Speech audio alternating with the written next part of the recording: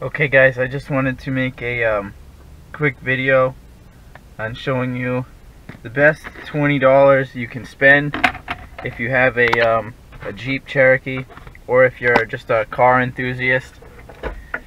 The best $20 you can spend is on a little program for Android phones or iPhones called Torque Pro.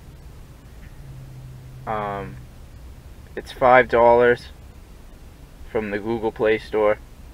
They have a Torque Lite, but I recommend just spending the $5 and getting the Torque Pro. This program shows you live diagnostic information, and it also lets you clear check engine codes and read check engine codes so you can diagnose problems. So the app is $5 in the Google Play Store, but then you're also going to need one of these OBD II adapters. I got mine from eBay. They have this kind, which is a little bit bigger, and they also have one that's like a transparent blue color, but I don't recommend getting one of those because I've had two of them and neither of them worked. The transparent blue ones are a little bit cheaper. I think they were like $2 a piece. This one was a little bit more expensive. It was about $13. But like I said, the blue ones never worked, so I should have just gotten the one that was a little bit more expensive from the beginning. So the app was $5 and this was $13 with free shipping. So in all I have $18 into this. And just to give you an example of some of the things you can do, I'm going to show you right now. I had a faulty coolant temperature sensor, which I just replaced with a Mopar one. So it did throw a check engine light because it wasn't reading the right coolant temperature. It was at 0. So I'm just gonna show you guys how we can look at check engine codes using the Torque app. So the first thing I'm gonna do is, with the engine off, I'm gonna plug this into the OBD2 port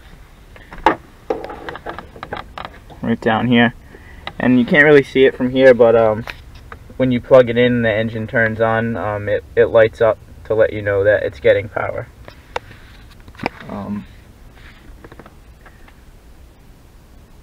So I'm going to turn on the engine so you guys can see. Let me shut off the AC. Okay, so as soon as I turned on the engine, a request came up on my phone to pair the device. The Bluetooth device is connecting. We might have to just restart the key cycle again since my Bluetooth wasn't turned on the phone.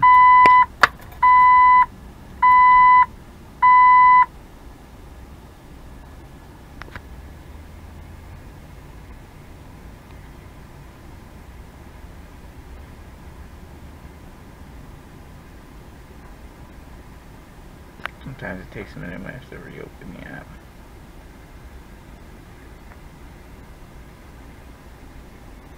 Okay, so it says defaulting to paired OBD2 device, and now you can see it's communicating with the car's PCM when that little car icon pops up.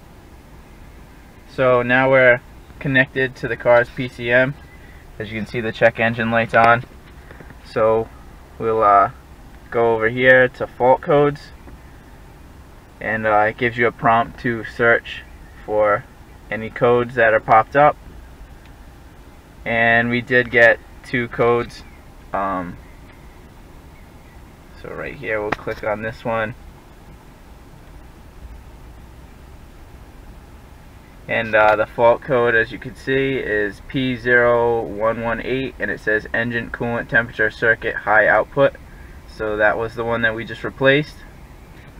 So to clear the code, I'm going to come up here, and it gives you a list. And as you can see right here at the top, it says clear fault codes on ECU, and we can watch as the check engine light goes off. Click OK, and the check engine light went off. So now we just cleared the code.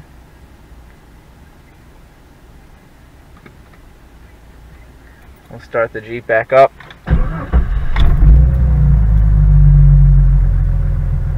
And as you can see, our coolant temperature is reading as normal, and now we don't have any codes. So the other thing that this app does is it also lets you read real-time information. So now that we have a connection to the ECU, you can see we have throttle position, vacuum, the coolant temperature, and we have RPMs up here, and it also has a speedometer.